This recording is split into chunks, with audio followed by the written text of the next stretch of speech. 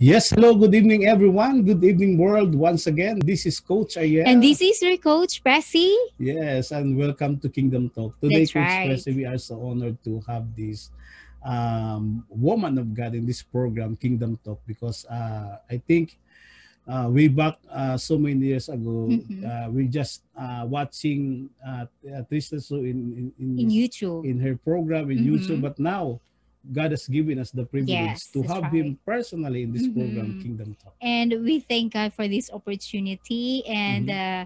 Ma'am Trista is a mentee of Dr. Miles Monroe. So Yes. we are so blessed to have her once again in this program, Kingdom Talk.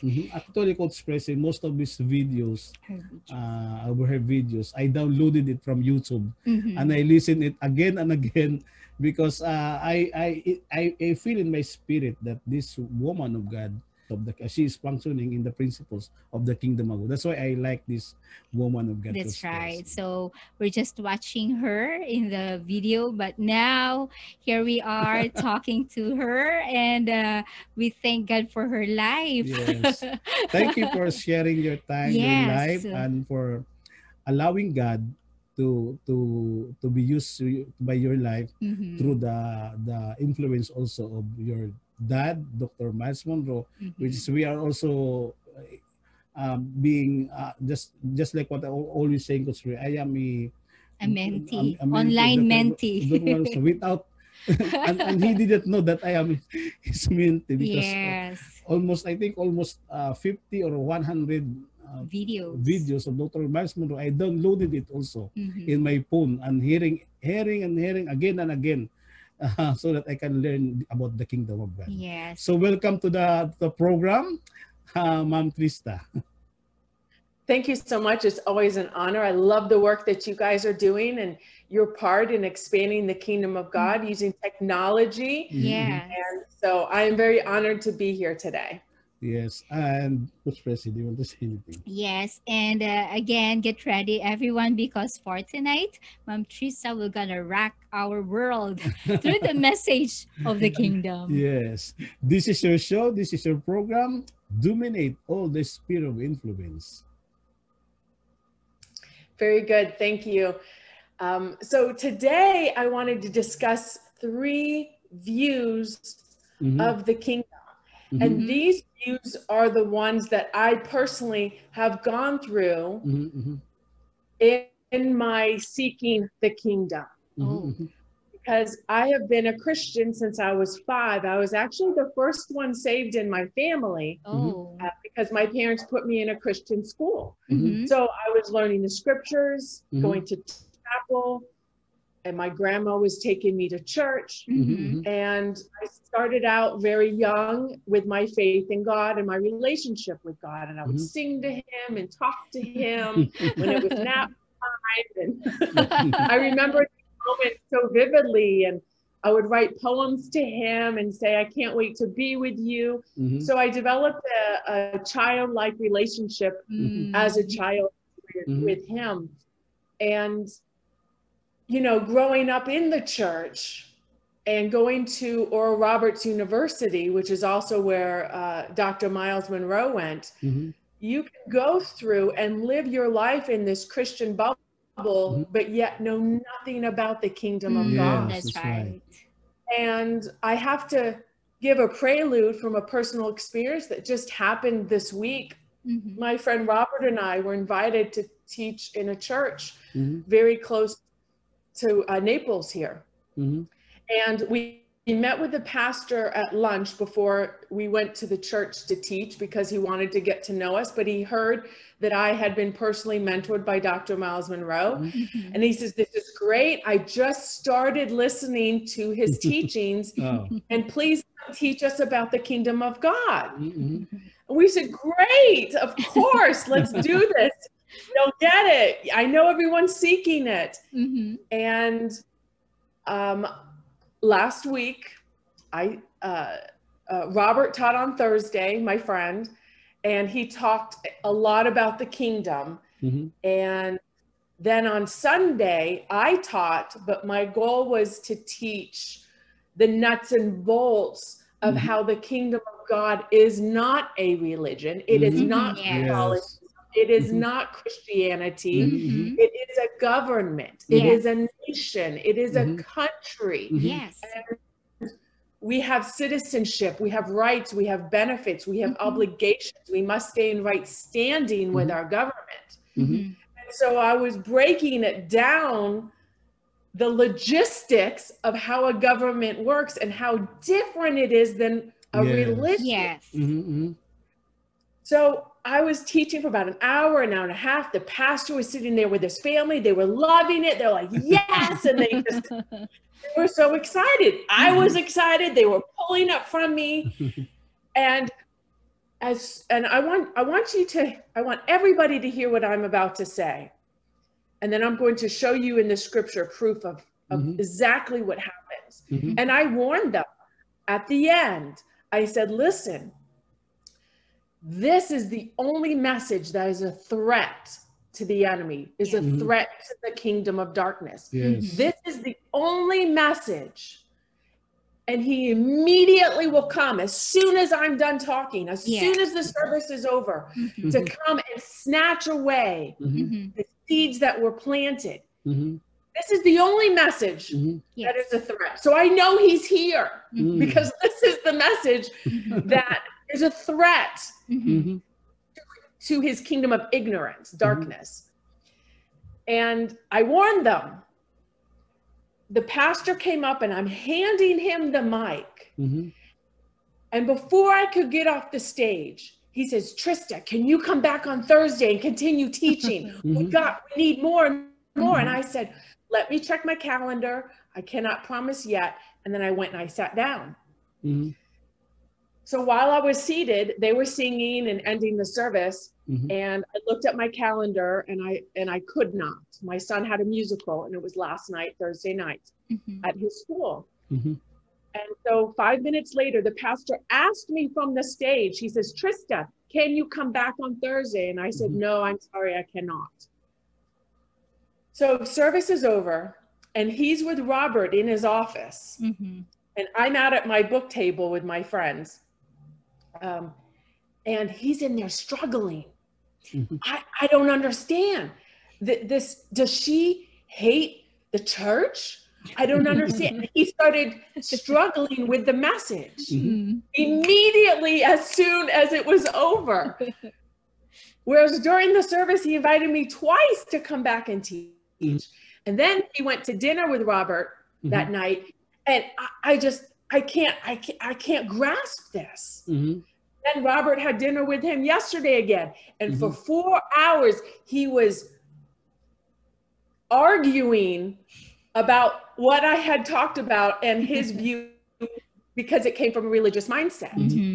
So here's what I want to say. So many people in the church use the word the kingdom of God and they have no idea what they are talking about. Because in their mind, it's a religion. It's the same as Christianity. It is not. So this pastor, of course we want to learn more about this kingdom. Please come to our church and teach us. But then when you actually start unraveling that it's a nation and it's the king's domain here in a colony, and Jesus is king and his law is his word and he holds it above his name and we obey in the kingdom. It caused conflict if you come from a religious foundation, religious mindset. So he wanted that without understanding what it actually was. So he had no understanding of what a kingdom is. So I want to be very careful when we use this word, the kingdom of God, that we have it in proper context and that we don't think it's a religion. That's right. Because we think the government of God and we have watered it down to religion, then we will have no concept about why Jesus came. What our responsibilities here on the earth are. And it's very important that we understand the book is about a king, his kids, and the kingdom. Yes. Good girl. Okay. I'll be done in a little bit. okay? So I wanted to bring that all to context Mm-hmm. so that we have understanding of exactly what a kingdom is. Yes. Yes. Wow. Kingdom definition, per Dr. Miles Monroe, he laid it out. He did Mhm. all the work for us. Mhm. He said the sovereign rulership Mhm. Mm-hmm. and governing authority of a king Mhm. over his territory, his Mhm. domain, impacting it with his will, his intent, and his purpose, Mhm. thus producing a community of Yes. citizens, Mhm. expressing a culture Mhm. Yes. that reflects his nature Mm-hmm. Mhm. and his lifestyle Mhm. of the king. That's right. That's what a kingdom is. Mm-hmm. So it's not about rituals and traditions Mhm. and Yes, Yes. that's right. Jesus says we to the religious people, you have put a weight on the people that they themselves cannot even carry. Mhm. Mm-hmm. Anything beyond the mandates that Jesus gave us is a burden. Mhm. Mm-hmm. That's right. And I'm going to say that again so you understand. Anything beyond the mandates of what Jesus told us to do. What did he tell us to do? Mhm. Go make disciples. Yes. Baptize them in the Mhm. name of the Father, the Son, and the Holy Spirit. Teach them everything I have taught you. Mhm. That is our responsibility. Then he says, love one another, Mhm. love God, obey the commandments. If you Yes. love me, you'll obey me. Mhm. Then he said, Yes. "Feed my sheep." Then he said, occupy now. Mhm. Occupy till I come. Anything beyond the mandates that he gave us, it's a burden. Mm. Mm. Yeah. Wow. This is powerful. So I'm always conscious of my mandate, Mhm. Mm-hmm. Yes. the words that Jesus said. So we must all be conscious. Mhm. So then we're not doing what we're not called to do and Yes. wasting our time and our energy That's and right. going through the motions and getting exhausted and then Mm-hmm. create this burden and Mhm. religion puts a burden on. Yes. Whereas in the kingdom we have freedom and That's liberty right. Yes. That's right. to obey the laws. Mhm. Amen. So we must keep it all in proper context. So that being said, now I want to check my time, go into the three views of the Mhm. kingdom. Wow. Yes. The number one camp. Now I'm getting started, my message, okay? The number one camp that many people fall into, that I was once in, Mhm. is the future is bleak. It's horrible. Look what's going on. But the Mm. rapture is our hope. Mhm. Oh, yes. Mhm. Mhm. So they view themselves as holy, but a persecuted remnant in terms of the present. Mhm. Mm-hmm. So they think, okay, the enemy is in position of many of the secular institutions, the systems, and the Antichrist is behind the scenes manipulating Yes. events for evil. Mhm. Mm-hmm. And the papers are full of material to support these views. But the Mhm. Bible is very clear. The love of many will grow dim. Yes. Mhm. The Bible's very clear of what is going on. But the problem with this camp is their hearts are projected all the way to heaven and they aren't available here on earth, Mm-hmm. the kingdom, because everything in the present, what's going to happen, will be destroyed by wars and famines and Yeah. earthquakes. And so they say, what's the point? Mm, yes. So in this camp, their hearts are positioned with hope in the rapture, Mhm. and they're just in neutral waiting for their Savior. When is he coming? We're just going to wait. It's horrible. Mm-hmm. So this camp tends to avoid getting involved in the systems, Mhm. in the marketplace, Yes. making a difference. Yes. They avoid it because they're waiting. Mm-hmm. But Jesus said in Matthew 24, you will hear of wars, rumors of Yes. wars, but such things must happen. Mm-hmm. This is just the beginning. It's not the end yet. Mm-hmm. Yes. End is still yet to come. Mm-hmm. Mhm. Nations will rise, kingdom against a nation, kingdom against kingdoms. There will be famines, there will be earthquakes, various places. These are just the beginning of birthing pains. Yes. We don't know how long the birthing pains will be. Mm-hmm. Mhm. Nobody knows that. Mhm. And then he says, you'll be handed and persecuted. And he continues, many false prophets. He Mhm. continues the increase of wickedness, which we Mhm. are seeing. It's Yes. becoming blatant. The Mhm. lifestyle and the culture of the world Mhm. is increasingly getting Yes. worse Mhm. and worse. Mm-hmm. The standards are going so low, Mm-hmm. anything is acceptable. Mhm. Then he says, the love of most will grow cold, Mhm. but he who stands firm till the end will be saved. And then he says, but this gospel, he was very specific which Yes. gospel would be Hallelujah. preached, and then the end will And come. will come. Wow. So we have work to do. Yeah. So are you saying the kingdom of God is about being responsible to the mandate of our King? Occupy now. Yes. Occupy until I come. Mm-hmm. He didn't say wait, sit That's around right. and wait until Mhm. I come. Mhm. That's right. Mhm. Occupy is activity. It's a verb. Yes. You're bearing fruit for the kingdom. You're advancing the kingdom through your gifting. Mhm. Mm-hmm. Mhm. Yes. That was his mandate. Mhm. Mm-hmm. Okay, I could stay there all day, but we're on a time limit. Camp number 2. Are you ready for this one, Yes. coaches? Wow, this is good. So excited. Camp number 2 says, and this I was in this one too. It's bad now, but revival is coming. Mhm. Mhm. Mhm. And this has largely been a position of the prophetic movement. Now, revivals historically in places like Toronto, Brownsville, Mhm. which I was at, I was there, remind us of God's ability to break out in power. So we build our expectations around God's miraculous intervention, and we position our hearts to anticipate revival in the future. Mhm. But did Jesus ever talk about revival? Mhm. Mhm. Revival is to revive, to awaken. Mhm. But this is what Jesus said, Luke 24:49. He said, I am going to send you what my Father has promised. Mhm. Now, what was his Father's promise? What did Adam lose Mhm. Mm. in the garden? Mhm. What did man need to be restored back to? Now, Adam didn't fall out of heaven.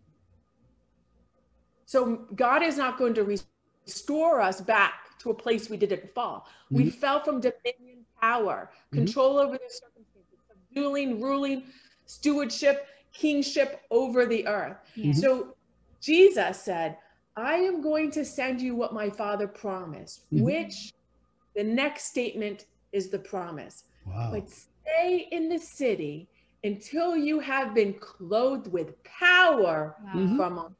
Yes, that's true. That's So right. Jesus redeemed, restored Mm-hmm. everything we lost. That's right. So what are we still waiting for? A revival. Mm-hmm. Because he gave us what we lost, the Holy Spirit, which is power Mm-hmm. to dominate, to have dominion, to influence, to overcome sickness and disease and circumstances. So again, it's like we're still in this waiting mode for either the rapture or revival. You see the strategy of the enemy? Yes. It's power we lost. Now, camp number 3. You ready for this one? Yes. Yes. Kingdom is in you. Wow. Mhm. Yeah. In this camp, we see the kingdom of God is already established. Mm-hmm. Jesus redeemed us. He gave us back kingdom, dominion, power. The kingdom has arrived. It cannot see it with your careful observation, for it's in you. Yes. Yes. It as our job to advance it here on the earth. Mm-hmm. God needs a human flesh body Yes. because that's who he gave dominion rights to. Mm-hmm. Yes. Have dominion, right? So you have to have a body. So our hearts are positioned in the present now to make a difference in society and solve problems. That's right. That's the kingdom I'm in. Mm-hmm. So the kingdom of God is present on earth, and those that can see it are living it. Those that understand it can expand it. Yes. Hearts Wow. are positioned in the present to make a difference today. That's the camp I'm in. I used to be in camp 1, waiting for rapture, camp 2, waiting for revival, waiting on God, sitting around on the sidelines, wondering when is it going to happen. Ugh.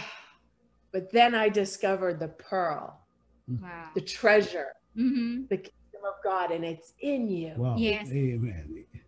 And Jesus said, Mark 9:1, I tell you the truth. Some who are standing here will not taste death before they see the kingdom of God come with power. Mm-hmm. Yes. And he gave that back to us through the work of the cross. Mm-hmm. So we cannot appropriate now if we postpone the kingdom That's to right. when we get to heaven. Mm-hmm. Oh, when we get to heaven, everything will be as it should be. And when the Pharisees asked Jesus, because all he was talking about was this kingdom, they said, okay, when is it coming? Mm-hmm. And he said, it doesn't come with your careful observation. You cannot say, here it is or there it is, because the kingdom of God is within you. Yes. Wow. You have the Holy Spirit. Mm-hmm. You have the kingdom of God. Mm-hmm. So these are the 3 different views that we have in the camps. So I want to reiterate and bring it back to the beginning. The Bible is not about religion. Yes. God's original intent was to extend his heavenly kingdom on earth. Now I want to tell you something. Genesis 1 and 2 is the original intent, purpose, and will of God for mankind walking on the Yes. earth. He created a garden, Mm-hmm. gave us his Holy Spirit, his spirit, and Adam was just enjoying life, walking with God Perfect. the day, enjoying the animals, enjoying his life. It was natural. He wasn't going to church. He didn't build an altar. He didn't have to Yes. beg God for his needs to be met. Mm-hmm. He was living it. So that's the goal of God. So Genesis 1 and 2 is the original intent. And the rest of the Bible from Genesis 3, Mm-hmm. chapter 3 to Revelation is a restoration program to get us back to 1 and 2. Wow. Wow. Perfect. So when I'm living my life, I'm conscious of 2 things. Well, I could say 3 things. Staying in right standing, staying in righteousness, my mandates, what my king told me to do, Mm-hmm. all of us to do. Mm-hmm. Mm-hmm. And what was it like in Genesis 1 and 2? Adam wasn't toiling. Adam wasn't going through rituals and traditions. Religion, there was no religion. Mm-hmm. He was Yeah. enjoying his relationship with God and enjoying his life on the earth. Mm-hmm. That's it. Mm-hmm. Anything beyond those components are a burden. Yes. Wow. And our bodies get sick and Mhm. stressed and start breaking down if we live beyond anything. We weren't created to toil. Yes. So that's where my mindset is. When I started understanding and seeking the kingdom, what does this look like? Mm-hmm. We go through emotions all the time that religion has put on, and that was tough for me to do. I have to tell you guys, it's tough because I was indoctrinated for 35 years with religion. Mm-hmm. And if I wasn't sitting in church, I was in trouble. Yes. If I wasn't in the prayer meetings every time, I was in trouble. My mom, I would hear from it from my mom, even as an adult. It sounds familiar here also. But if a church is not teaching the Mm. kingdom of God, I have a problem with it. Mm-hmm. And so I thank God for the kingdom. He says, blessed are you who are poor in spirit. Yours is the kingdom of God. Yes. Poor in spirit. I was like, I got to figure this out because there's got to be more than this. Mhm. I wasn't settled with it. I was always seeking going to conferences. I was always looking for more, not understanding I hadn't found it yet because I thought I found it, Mhm. right? Yeah. You think you got it. Mm-hmm. Then I discovered the kingdom because I told God when my mom died, I said, I want it all and I want it now. And for 8 months, that was my message to God. Mhm. And I didn't know what it was. I didn't know. But I was like, there's got to be more. Yeah. And I said, I want it all and I want it now. And that was the cry of my spirit. Mentally, I didn't understand because I thought I'm in Christianity. I'm good, right? We Yes. got it all figured out. I was in the faith camp. I went to the prophetic camp. I mean, I went to all the other camps. We've come up with a lot of camps. You know, there's 44,000 denominations. Yes. Yeah. You know, when I heard the kingdom, although I am a pastor, my state in that season is I am spiritually broke, bankrupt, and in bondage. Although I am a pastor, but when I heard the message of the kingdom, it set me free. That's how the You know kingdom what the works in word, my life. yes, I know how you feel. You're free. That word blessed. Blessed are you who are poor in spirit, for yours is the kingdom of God.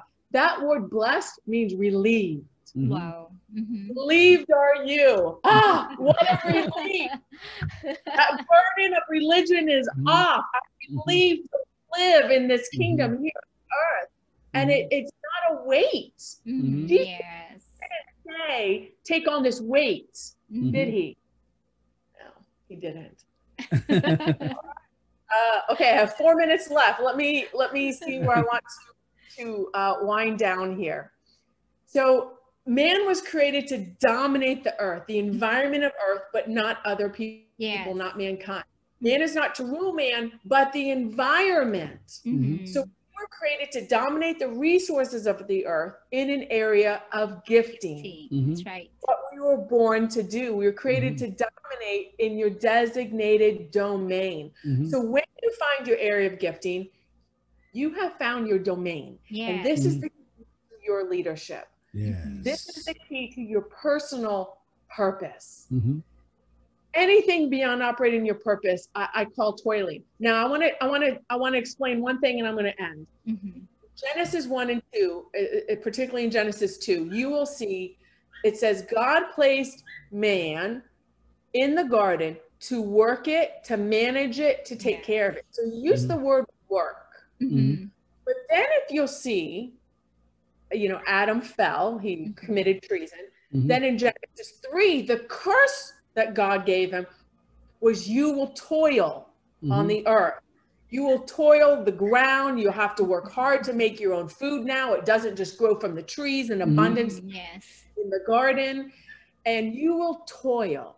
So when I use the word work, it means what you were born to do, what you love to do. It's work, but it's not toiling. Toiling is working hard incessantly and getting nowhere. It's like beating the air. You're just nothing's happening. You're just working so hard and there's no fruit. And that's how most people are in life. They are toiling in life. But when you found your life work, you know what you were born to do. You understand your mandates. You have the kingdom. You're relieved of religion. I'm relieved of Christianity. I'm relieved of all those weights that puts on you and the guilt you have if you don't go to church on Sunday and so you're relieved of all that.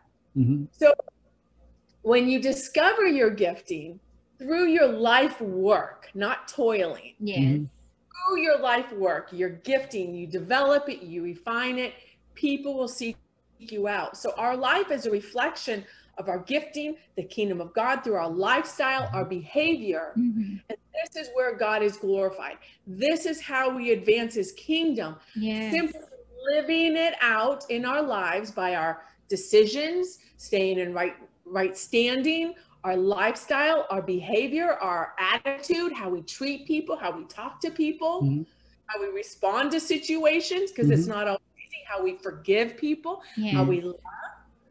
So this is the key to living in the kingdom, advancing it through your heart's desire. It's not a complicated program that God designed for us.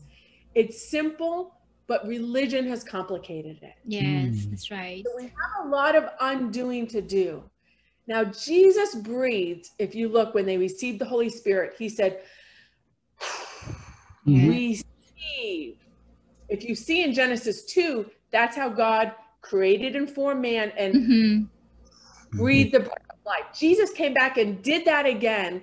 To receive once again. He did what God did in Genesis 2. Mhm. Mm-hmm. They got the Holy Spirit because that's what they lost. Mhm. Yes. Yes. God doesn't blow generally, randomly. Whatever you received, you are filled with. Whatever he blew, the vision he blew and sent you here, that you inspires you, that gives you passion. You are inflated, possessed with God's assignment for your Wow. life. Mhm. Mm-hmm. Yes.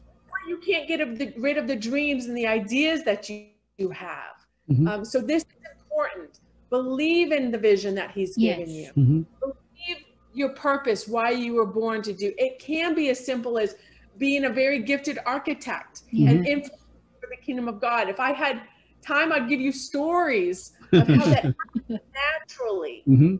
Mhm. without going around handing out tracts Mhm. Mm-hmm. Mhm.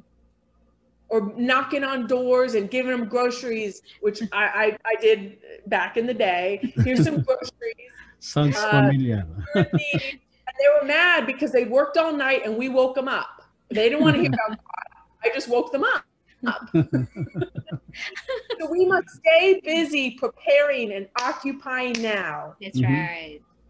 That's our mandate. Making disciples. These are our mandates. Mhm. So the kingdom comes to others through your passion, your gifting, your lifestyle. Mhm. And every one of us needs to identify and adopt a particular area of influence according to our passion. Mhm. Yes. That's our responsibility.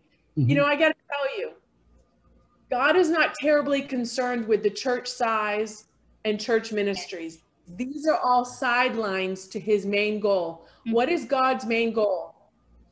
For his nations to walk, for the nations here on earth to walk after him in kingdom principles. Mhm. Yes. That's the That's goal. right.